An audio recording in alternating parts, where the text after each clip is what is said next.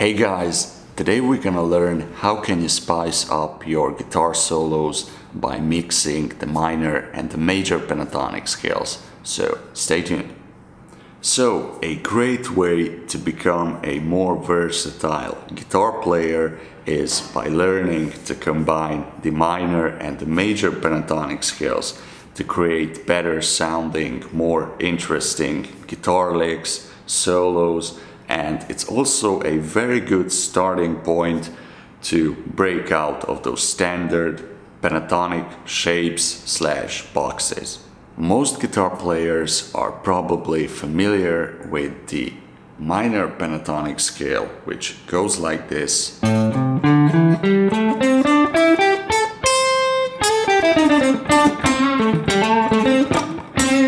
Right? And if they get asked like, hey bro, try to play an A major pentatonic over that, they would probably be like, major what? Or maybe some of them would know that the relative minor of A major is F sharp minor, so they would be like, yeah, I'm just gonna play the F sharp minor pentatonic.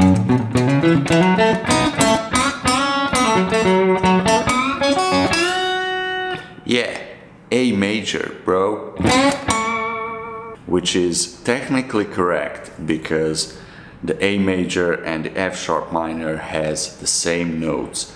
But you know, if you do that, you're gonna run out of ideas very quickly because you're just gonna play the same minor pentatonic licks you would play in A minor.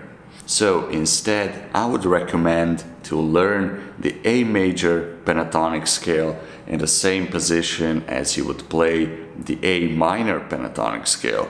And you know, it's really not a hard thing to do, and there are also some shortcuts for lazy people like me. So if you know the minor pentatonic scale,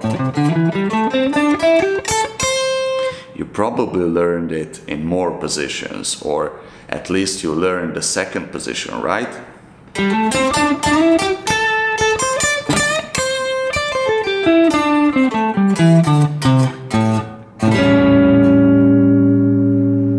So the point is that if you know the second position of the minor pentatonic scale, which goes like this,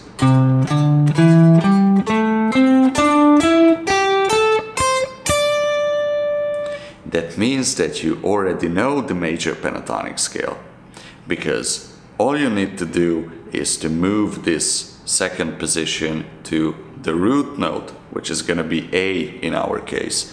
So you're just gonna play the second position of the minor pentatonic scale right here.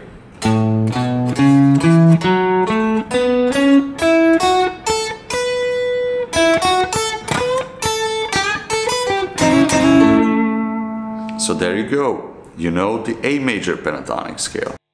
And this will give you a lot more creative ideas you can apply to spice up your guitar licks and solos. And of course, later on you can learn this in all the positions to make your life easier. And another great thing you should do is try to memorize the third notes of the scale. So for example, in A minor, learn where the minor thirds are. So for example, in A,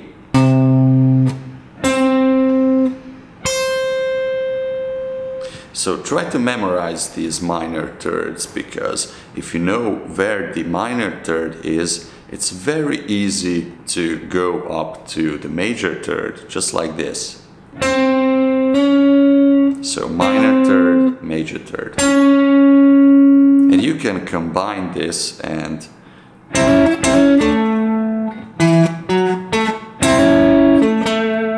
you're gonna sound much more majorish immediately. So the whole point is that learn the minor and the major pentatonic scale in the same position and try to blend them together, and you're gonna see that you're gonna come up with new interesting ideas immediately. Just try to focus on those thirds, minor and the major thirds. Just like I showed you before.